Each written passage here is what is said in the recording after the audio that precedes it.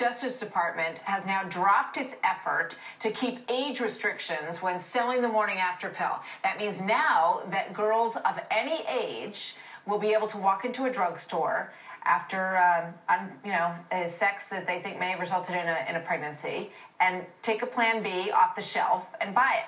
Dr. Manny Alverez is the senior managing editor at FoxNewsHealth.com, a member of the Fox News Medical A-Team, and you and I have spoken about this before. I know you're very against this, and you feel, because the last time we talked, you had to be 17. So what happened? We went from 17 to 15 to now any age, no ID. You can just walk in and buy it off the shelf. And as I said before, and I've written about it, we have been bamboozled. Bamboozled by an administration that, in my opinion, this is the agenda that they wanted right from the very beginning. Yes, I know that Secretary Sebelius went on the record and said, well, I don't want to approve it for all ages because I wanted more studies, especially for younger children at the age of 10.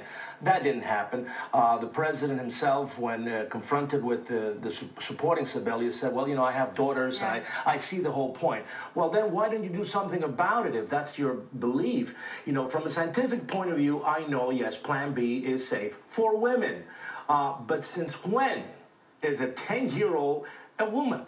This, you know, all the advocates that say, oh, this is a great success for women's health rights, and, you know, and all of that. I get the whole thing. If you want to say women, fine. But a 10-year-old, an 11-year-old, a 12-year-old, those are kids. They're not even teenagers. Let me play the other side of this with you, because I was listening to a discussion on the radio this morning as I was coming into work, and the feeling was, you know, this is horrible. Nobody wants to see a child this young pregnant.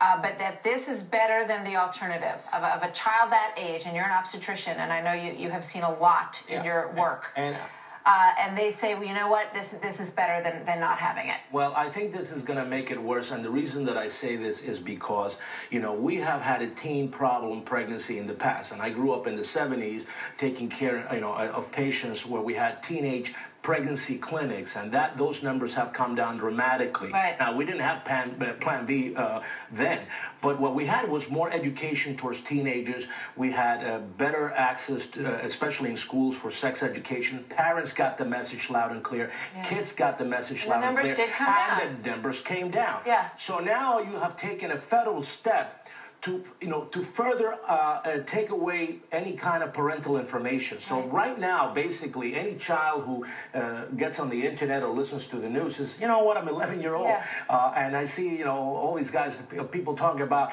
I don't have to talk to my parents about anything now, especially when it comes to sex education. So I think this is something that is taking the parents away. It's absolutely taking the parents away from it. Right. I sent my daughter to buy, the D level of allergy medicine the other day at CVS, and they wouldn't sell it to her without an ID that showed she was 18. You can't buy cold medicine.